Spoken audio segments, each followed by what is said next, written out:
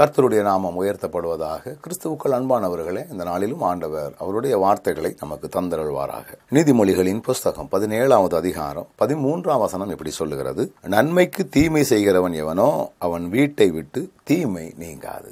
நன்மைக்கு தீமை செய்கிறவன் எவனோ அவன் வீட்டை விட்டு தீமை நீங்காது. சிலர் சொல்லுவார்கள், ஐயோ நான் என்னெல்லாமோ பண்ணி பார்க்குறேன், என் வீட்டில் உள்ள தீமை என்னை விட்டு போக மாட்டேங்க ஐயா. ஒன்றுக்கு பின்னால் ஒன்று, ஒன்றுக்கு மாதிரி ஒன்று, ஒன்று மாதிரி ஒன்று வந்து கொண்டிருக்கிறதே, தீமையான காரியங்கள் எனக்கு நிகழ்ந்து கொண்டிருக்கிறதே என்று எண்ணிக்கொள்கிறார்கள். அதற்கு என்ன காரணம் என்றால், நம்மை உய்த்து ஆராய்ந்து பார்க்க வேண்டுமா?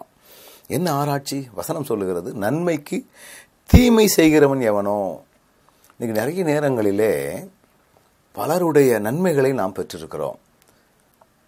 ஆபத்திலே உதவின அநேக நமக்கு உண்டு. சந்தர்ப்பத்திலே நம்மை பாதுகாத்த அநேக மக்கள் உண்டு. எனினும் சில சந்தர்ப்ப சூழ்நிலையால் அப்படி நன்மை செய்கிற மக்களுக்கே தீமை செய்யக்கூடிய நிலை நாம் தள்ளப்பட்டு விடுகிறோம். எனவே அது நிமித்தமாக தைரியமாக நாம் தீமை செய்ய முற்பட்டு விடுகிறோம். ஆண்டவருடைய வார்த்தை என்ன சொல்லுகிறது? நீ நன்மைக்கு தீமை செய்வாய் என்றால் உங்களுடைய வாழ்க்கையிலே எத்தனையோ பேருடைய நன்மைகளை நீ பெற்றிருக்கிறாய்.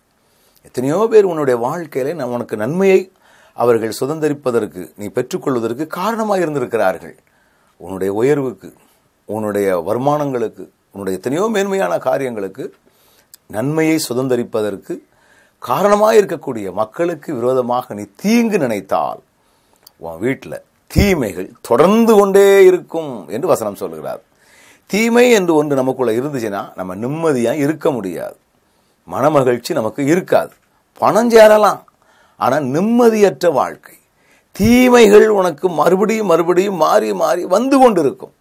ஆண்டவரே, எங்கள் வாழ்விலே நான் யாருக்கும் நன்மைக்கு தீமை செய்யாதபடி நீர் எங்களை காத்துக்கொள்ளும் ஆண்டவரே.